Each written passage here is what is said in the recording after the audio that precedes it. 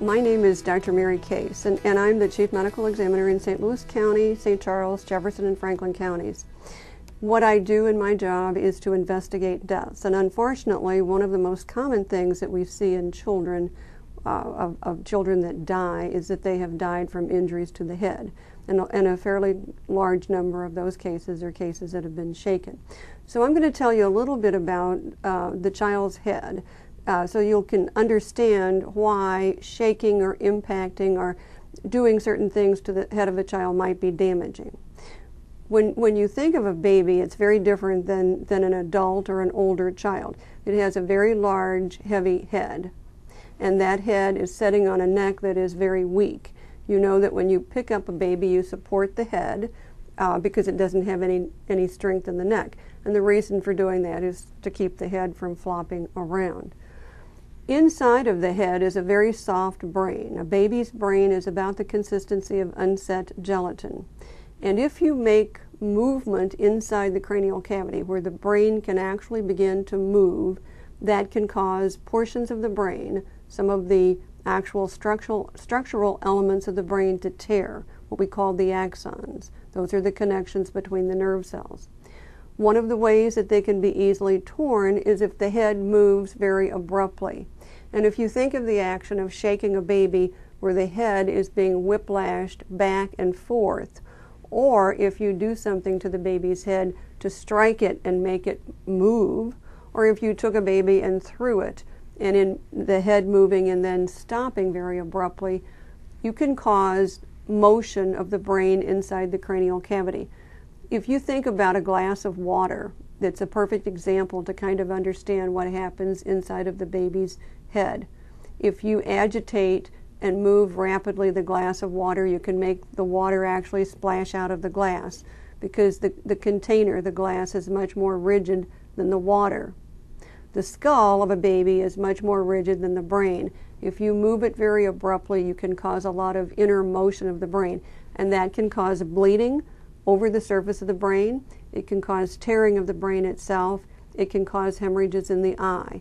It can cause enough damage to make the baby die. So it's a very serious thing. Abusive head trauma is another name that is applied to injuries that are inflicted to the head of a child. Shaken baby syndrome in the past has been commonly used. In an overall diagnosis, we usually use more commonly the term abusive head trauma. But basically it means that you've done something to the head of a child, either impacting the head or shaking the child very violently so that the head moves very abruptly. And that is the thing that damages the baby's head. Now, I mentioned earlier that it is a common cause. This kind of head injury is a common cause of babies dying. Not all babies that have this kind of injury die. About 30%, maybe 40% of them die, but another 30, 40, 50% of them are badly damaged, but they survive. And those survivors may be very seriously neurologically damaged. They may be mentally impaired. They may be almost in a vegetative state. They may be blind. They may have all kinds of paralyses. So this is a very devastating injury, even if the child is able to survive. It is not going to be able to repair its nervous system. By far, the number one reason why people lose patience and impulsively reach out and grab a child and shake it or hit it, throw it, is because the baby has been crying, sometimes unrelentingly. And many people don't understand that crying is kind of the activity that a baby does. It doesn't mean that it needs something necessarily. If it's not time to be fed, if there is not a diaper pin sticking in it, if it's not in some kind of danger, it's fine for a baby to cry. You can just kind of close the door and let it cry.